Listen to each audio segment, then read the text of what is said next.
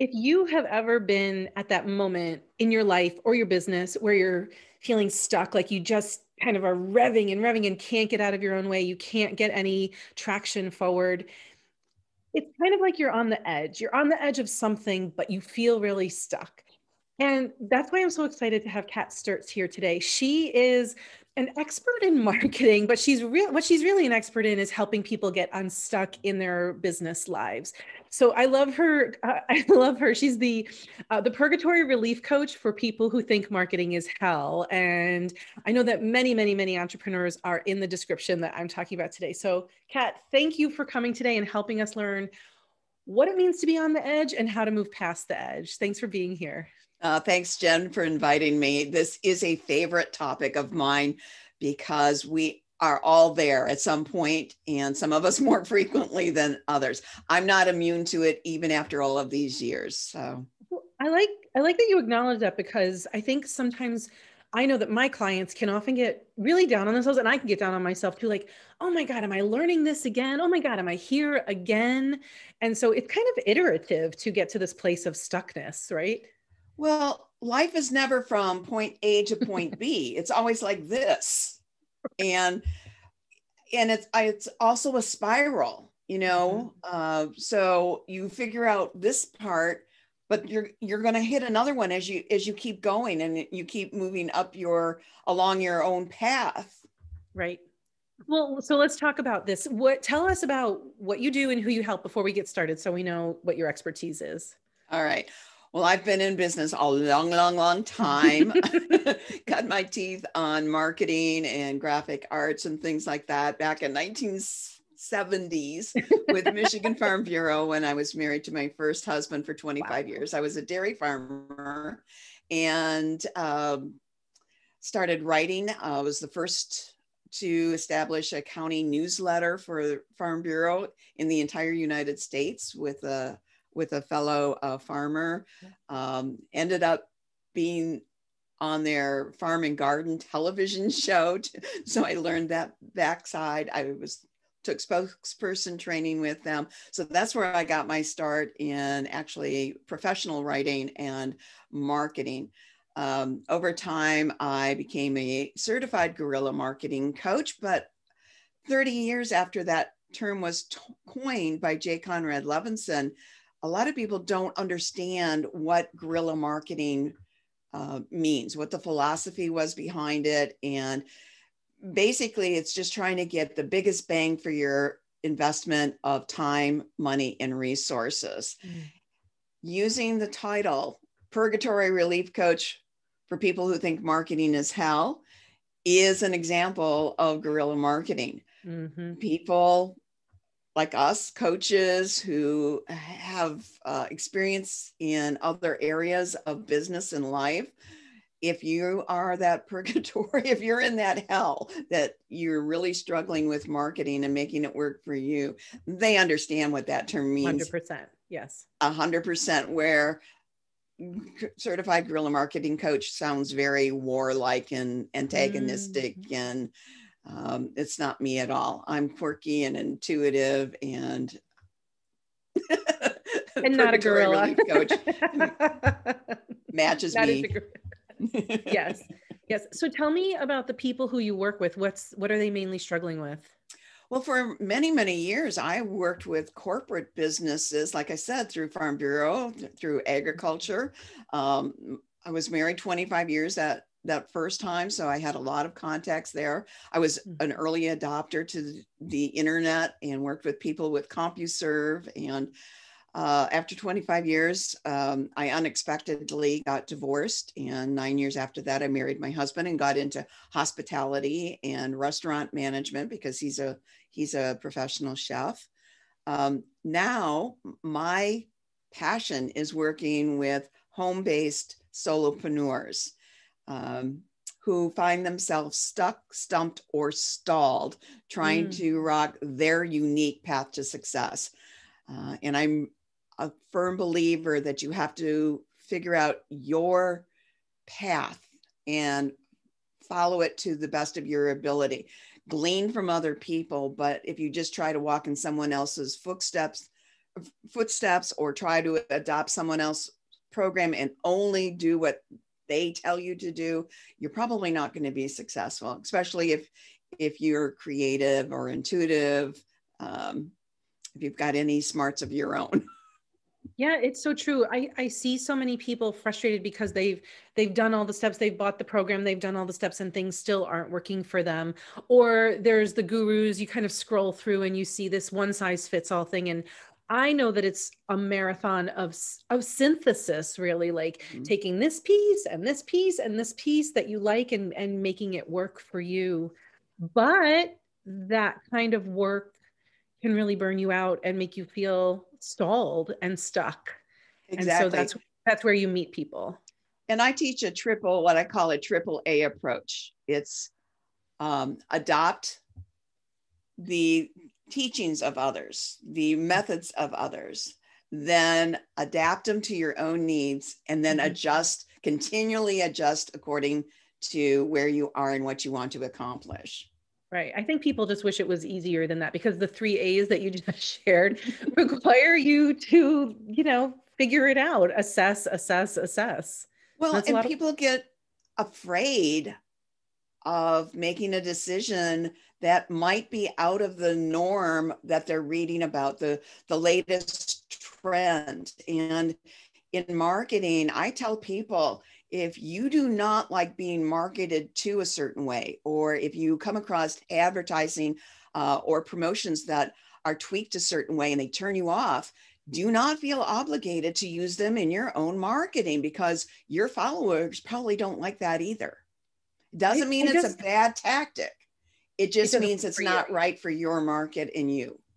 I just wrote an email about that last week to my list, which was all about, like, if you don't like webinars that shove a sale down your throat, then don't do one. Do one that's full of value, right? If you don't like sliding into somebody's DMs, like saying, hey girl, I just found a weight loss tea, then don't do that, right? It's about tuning in, I think. Yeah, there are a couple of marketing tactics that I have friends that swear by them, but you'll never see them on my website. The little pop-up thing that says so-and-so just bought or signed up for this. You will never see that on mine, because it annoys the heck out of me for a couple of reasons. So yeah, fine for them. Keep doing it. I'm not telling them not to do it. I'm just saying you're never going to see it on mine. Yes. Permission granted to try it yourself, right? Yes, exactly. All right. So let's talk about the people who are at that place where they're frustrated and they're kind of spinning around or circling the drain. They're at the edge. So how do we know? What's the first step in knowing that we are at an edge? You're frustrated, you're overwhelmed, and you're likely really, really keeping busy with busy work that's not moving you forward in your business. But the number one thing to tell when you are at that edge is you are suddenly more afraid of staying where you are than stepping forward into that scary unknown. So the thought there would be, this sucks, but staying here is what I'm really scared of. I want this suckage to go away. Right. Okay. I'm willing to fall flat on my face. I'm not afraid of failure. My problem was fear of success over years of being penalized for being successful in a certain family dynamic I was in. So I'm not afraid of failing, but I was afraid of success. And it got to a point where, in order to, I choose to be happy. I think people have a choice about happiness. You can choose to be happy, even if all of the life circumstances are not exactly the way you'd like them, you can still be happy.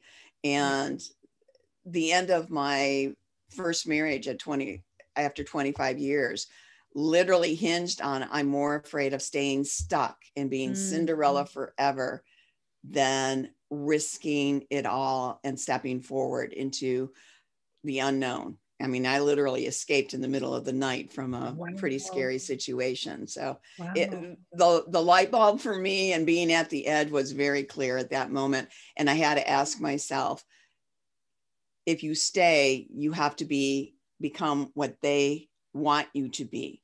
Mhm. And I couldn't say yes to that. I just Right. That couldn't. was worse than I whatever chose was me. ahead of you. Yeah. Yep. Okay. Yeah. So the very first thing in order to help us move forward and get out of this spinning, circling paradigm is to assess, okay, if I stay here, if I'm here 6 months from now, or if I'm here a year from now, is that worse than the fear of whatever's ahead of me that I don't know? Yeah. And for some people, it does take them a long time to realize that they have been creeping up to that edge and backing away and creeping up to the edge. And for some people, when they reach that moment, they have choices to make. Mm-hmm. And a lot of people get to that point and say, well, I don't have any choice. I'm stuck here. Mm, being stuck is a choice, Mm-hmm. you know? I call the moment that you're talking about, it's like there's two versions of hard. Where you are is hard, and then where you're going to get to is another, just a different hard path. But I always talk to my clients about, on that second path, there's ease when you get to a certain point. If you just stay where you are, it's like, I kind of like have a fist, like it's just going to punch you in the face if you stay where you are. But there's ease on the other side if you are willing to move forward. And one of the reasons there is ease is because once you step forward, new opportunities open up that you never knew existed or didn't realize were there all along with the door wide open for you. Right. Right. Yeah. But it's a hard thing for people to see. So I just want to definitely acknowledge, if you're at that Yeah, step where you're trying to figure out, am I on the edge? Am I going to move forward? Am I going to stay where I am? It's a hard place. So let's just acknowledge that. right. And the other thing I want people to acknowledge is there is no one right path for everyone. I think everybody can rock their unique path, but there is no wrong path out there. And people Mm, sit back waiting for the right moment, the right path, that guarantee so that true. they'll be successful. I'm a published author. You know, I've got 15 books published between 1986 and 2001 under Kathy Henderson. You know, Wow. I chose to back away from that particular career at one time. Mm-hmm. Doesn't mean my choosing another path was wrong. Doesn't mean that that path was the only path available to me. Right. There are many paths. What I tell people is any path can be a great path for you. You may make wrong choices in hindsight while you're on that path, but the path itself was not the problem. So people come to me and say, oh, I want to get published. Where can you guarantee I'll get published? I said, do you want to guarantee that you're going to get published, or do you want to move forward? So some people literally want that guarantee. They want no risk, and I can point them to that. I always wanted to be rejected by the best and work my way down the publishers list, not start at the bottom and Right. try That's a to great claw my point. way Right. up. I wanted to be rejected by the best first. I love that. Yeah. Okay. So the second thing that somebody needs to figure out is then when we know we're at the edge, what are our choices? So can you speak a little bit about that? So your choices are to decide you really don't want to move forward in what you thought you wanted to move forward. I have counseled many business people who thought they wanted a business and realized they don't want the responsibility of the business side of things. So they went back to working for someone else as a massage therapist or a graphic artist or whatever. And saying, I decided I don't want this is a legitimate choice. You're There's so not much failing freedom in that. anybody. Yeah, Right. it's very Right. freeing. My sister lets me tell people that story. She was a massage therapist for a while, wanted to get out of working for someone else. But when she got into doing it herself, she hated the marketing. There was so much about the business side, and said, I just don't want this. And I said, then don't do it. Mm-hmm. That's a good, that's a legitimate choice. The other choice is to say, I'm going to take imperfect action, but I'm stepping forward, and I will tweak things along the way and figure things out as I go. Mm-hmm. I like to tell people that there are two types of obstacles in our path. There are the obstacles that we know are there. I can be the queen of procrastination. I know all of the tricks and tools to get me past procrastination, and sometimes I don't take them. Okay. Procrastination for me is an obstacle. I know it exists. There are hidden barriers, and those are a little harder to understand where they're coming from. Gay Hendricks, in his book, The Big Leap, talks about hidden barriers, and that there are four main contributors to that. And it took a bit of internal exploration to find out what my hidden barriers were. And it took me a while to figure out I was really more afraid of success than I was of failure. Yeah. And then, okay, now that I know that, where am I self-sabotaging myself, and what can I do to change that? Gotcha. So when you work with people, do you use those for kind of guideposts from Gay Hendricks to help people uncover them for themselves? Yep. It's like when I help someone edit their book. Before we get into any of the mechanics of writing, and I know you as a former teacher understand this, if the context is not there, having all of the spelling correct and all the grammar correct and everything, it's a waste of time. So one of my expertise is helping people figure out what really is the root cause that put them in the place of being stumped, stuck, or stalled. Yeah. Once we know that, then the marketing, then they're not so much afraid. It's really not marketing that they were afraid of. It was whatever was behind that fear. I have a similar story with some of my clients who think it's the marketing that's the problem. But what they realize is that it's very subconscious too. We have to kind of dig around to figure this one out. But this might resonate with some people, so I want to share it. If your marketing is really good and it works, it will lead people to your sales page or your program. And you're going to have a call with somebody and say, this is how much my stuff costs, and this is how we work together. And then you have to talk about money. And a lot of my clients don't really want to talk about that. So they do all of this, obfuscation and sabotage with their marketing. And then they never have to have those sales calls. Exactly. And knowing that is very freeing. Like, oh, that's what I'm really afraid of. Right. And a lot of us hide behind, well, I only want to be of service to people. And the other one is, if something's easy for us, we often don't see the value it has for other people for whom it's not as easy. So we devalue that side of things. Yes. Like if it's as easy for breathing as breathing is for us, why should we charge for it? Exactly. Who would pay for that? Well, and heaven help us if somebody says, well, that didn't take you long to figure that out. How can you possibly charge me that much?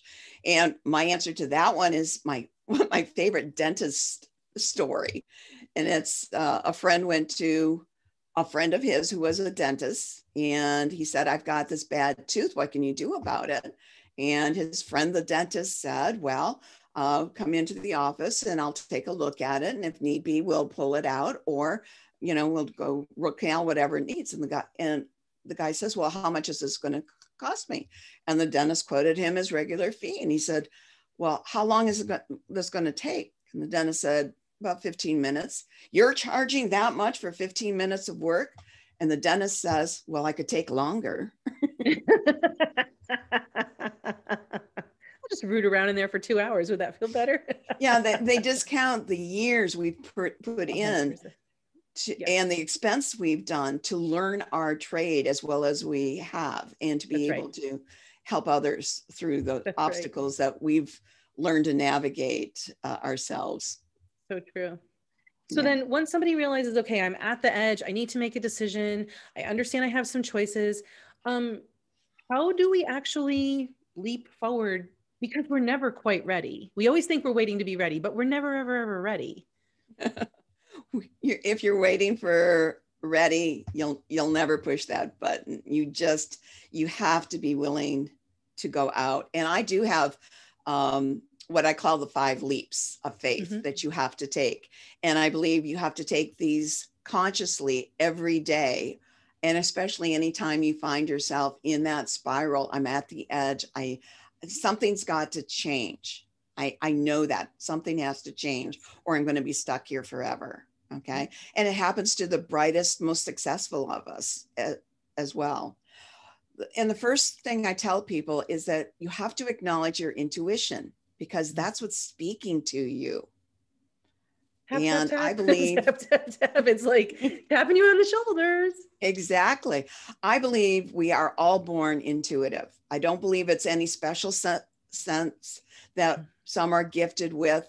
I think what happens is some of us are more comfortable acknowledging that we have it and being able to read into it and put it to good use for ourselves. But I believe everybody has it. There's a reason my company name is 56 Vive Services. It's the 5 regular senses plus the 6th one. Oh, I like it.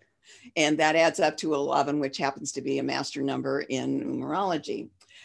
The easy answer was that is I changed my business name from Henderson PR and Marketing to 56 Vive Services when I turned 56 years old. Nice. Nice. That's the easy answer, right? And that's the easy. And then friends started pointing out, some of my more psychic friends started pointing out, like, you realize the symbolic? And it's like, no, I didn't. And then I started thinking, it's like, yes, that's exactly why I did that. Nice. So number 2 is, once you acknowledge it, you have to learn how to trust it. And I teach a lot about how to trust your intuition. And I teach intuition and how to acknowledge it and recognize and learn from it, different than anybody else I know. I'm quirky that way. Something that's standard that other people teach, though not everybody, is there are 3 levels of intuition. There's the universal level, where certain signs and symbols have a universal meaning. Water is a good example of that. It's an emotional energy. Okay. Then there's a cultural ethnic level of intuition. The American flag does not mean the same thing internally to us emotionally that for us here in the United States, and even within people in the United States, as it does for, say, someone from the Middle East. The same thing with a snake. A snake, it can be a cultural symbol. It's on the caduceus for medical, right. And some people may see the healing powers of that. If you're highly religious, especially in the Christian field, you may be afraid of snakes for whatever reason. But the most important level is your personal level of intuition. And those are learning to recognize the signs and symbols that have special meaning to you personally. So you have to understand, what does the snake mean to me personally? I was a summer camp director, not assistant director. I, worked with snakes out when we're, out in the woods and stuff. Snakes don't bother me. But there are other signs and symbols that, because of the frequency they come about, I've attached, when this is how I'm feeling, or this is the element I'm seeing, or this is the smell that's coming through, I know what that translates to me personally. My great-grandmother had a favorite perfume. It was white shoulders mixed with chantilly. Okay. When I smell that, it's my personal intuition to say, you are in a dangerous environment, but as long as you remain aware, you will be safe. I have smelled it coming out of a business conference into like one of those big parking garage things. And I smell it. I don't question that. I go back and ask for an escort to my car. That's being aware. Or I make sure that my car keys are in my hand and I check out through the windows and stuff before I get in. So learning to what those personal signs and symbols are for you, that helps you learn to trust it. Step 3, the third leap, is that you always have to be aiming for higher than you expect to reach. It's that reach for the stars, because if you only reach the moon, you're still that much farther ahead. Always reach farther than you think you can reach. Aim farther than you think you can reach. Number 4, and I know you're going to like this one, is that you have to take action of some kind. You have to get out of your own way. And I look down and I literally tell the butterflies in my belly, guys, it's time to start flying in formation because we're moving forward. Mm-hmm. It's almost like you get to that point with step 4 where you haven't been taking any action and you get so sick of yourself. Mm-hmm. Like you're just like, I can't, like I can see it in my head, or I'm so bothered by it, but I'm not taking action. It's like you're almost sick of your own bullshit at that point. And it's not that we don't know what to do. Most of the time, especially with the people I work with, they know the marketing strategies. They know the marketing tactics that are supposed to work. They're just not doing them. I'm not the best at keeping in touch with my mailing list, but I'm still successful because I've decided, okay, that's just something that I prefer not to focus on. It's a great strategy. It's a great tactic for people to use, but I found I can work without doing that. So I can't use that as a crutch. I can't say, oh, my list is real small. Well, yeah, it is, but I'm still successful. So you can't excuse away things. And a lot of the times, because we know what to do, where it's in our head. In addition to the business side of things, I'm a Reiki master and a tapping practitioner, EFT tapping practitioner. And it's not enough to know what is wrong. You have to, this is where those hidden barriers, finding out what's really is the problem that's keeping you from taking that step forward. You know what the step is, but you're not doing it. So why aren't you doing it? And for me, I think that one of those hidden barriers that keeps me from taking action is perfection. Like if I don't have it all like beautifully done and mapped out, and like I want it to look like somebody's chapter 27 versus my chapter 1. And I'll never get to chapter 27 unless I just start taking some, imperfect, crappy action. Right. And you've, because you already know that I love the emails that you sent and your way of presenting things. And that's why we get along so well, because we're kind of speaking each other's language. Yes. To know it and to do it are two different things. I 100% agree. But I love that we're admitting it and we're talking about it, and that this is like what you help people give themselves permission to just take some crappy action. Right. And understand that life is a journey. So crap will keep coming your way. And what I tell people is your job is not to figure everything out so no more crap comes your way.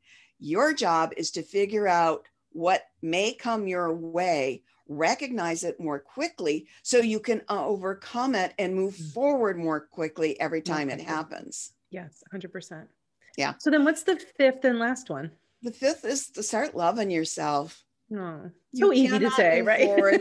Unless you love yourself enough to say, I'm worth it. I'm worth better and more than I've been giving myself permission to do. I don't need to be perfect. A lot of times, especially for coaches, a lot of times it's hard for us to admit to our clients that we struggle with something when, let me put it this way, I'm brilliant at marketing. I can help my clients all day, every day. I am my own worst marketing client. Right. It's not that I don't know what to do. It's just that I don't do it sometimes. Right. And I had to get real comfortable with that and admitting that and saying, look, and if you look at other people, you can see that, look at some of your close friends and family members and people that you admire, and then look at their histories and their biographies and see, oh, the things they overcame, they struggled with to get to where they were, Yes, so true. There's a bonus 6th leap. Oh, okay. After you learn to love yourself, you have to start believing in yourself. And that takes you from taking that step forward to being willing to close your eyes and jump. Yeah. With that leap of faith. Yep. Kat, this is so helpful because there's so much permission in what you're saying, and there's so much kindness in what you're saying. But my favorite thing is there's no one right way to do any of it. No, So absolutely. what I know is that we all could use some support in doing this stuff. It's very hard to take all of the steps that you outlined today. I mean, you've really outlined the what and the why, but the how is the stuff that really keeps us from actually taking action. So, do you take private clients now? Can people work with you one-on-one or even in a group? I do. I work with groups and I work with private clients. I do limit the number I work with at any one time. Mm-hmm. That's something I learned to be able to love myself and spend time with myself and my family. Yes. But I have 3 offers and people are welcome to take up any of those offers. I know you have a, yep. I was going to say, I know you have a couple of free calls where people can just learn more about you. Yep. There's a quick chat with me, which is basically a get acquainted call. Mm-hmm. There is a complimentary breakthrough strategy session. If somebody needs help, wants help figuring out where their stumbling block might be. Mm-hmm.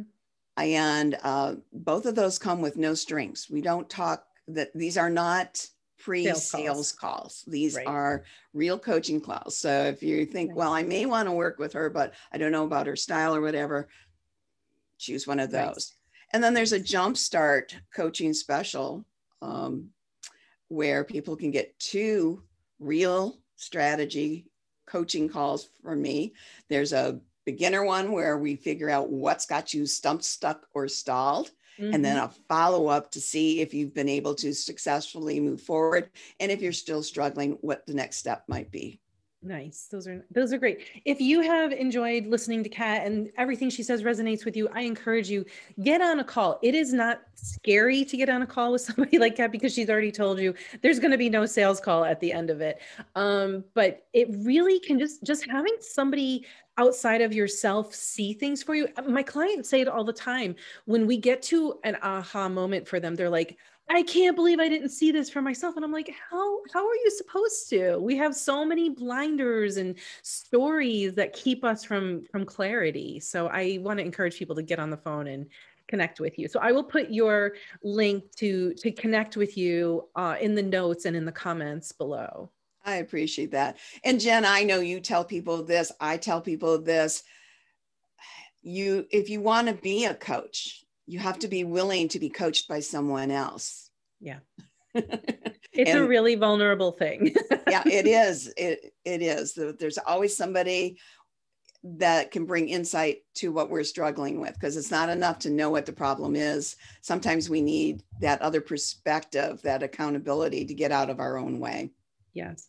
So if you feel like you're at the edge and everything Kat said resonates with you, take time to go back through all of the steps that she's outlined and then assess, can I do this on my own or might I need some support? And if you do, I highly recommend Kat. She's wonderful and in integrity. I just want to really, I think you're just in such good integrity. Thank you. I appreciate that a lot. You're so welcome. Thank you everyone for tuning in today. I appreciate you being here, taking the time to listen to our content, because I know there's a lot of stuff out there you could consume. So thanks for being here to consume this. Thank you, Kat, for the time that you took and sharing your expertise too. My pleasure, Jen. I'd come back in a heartbeat. Thank you. I'll probably have you back on. We'll probably talk about something else about marketing because there's so much to unpack. Yeah. All right, Kat, I'll talk to you soon. Bye. Wonderful. Thank you, Kat. That was great. There's so much good information. Thank you. Yeah. Do you have the bullet points that you gave? If you did, I can put them into, what is the word I want to use here? Oh, when my VA uses these videos on Facebook, what she does is while you're talking, she transcribes what you're saying. So it could, she could use your bullet points if you wanted her to, or she could just do it from the listening. But I don't know how you feel about sharing that. I have that. I'll just scan that in and send that to you. It's got the 6 leaps. You know what? No, don't take the time to do it because she can just listen and do it that way. That'll be fine. So don't worry about that. I didn't know if you had it all typed out. Thank you so much. I've been using this since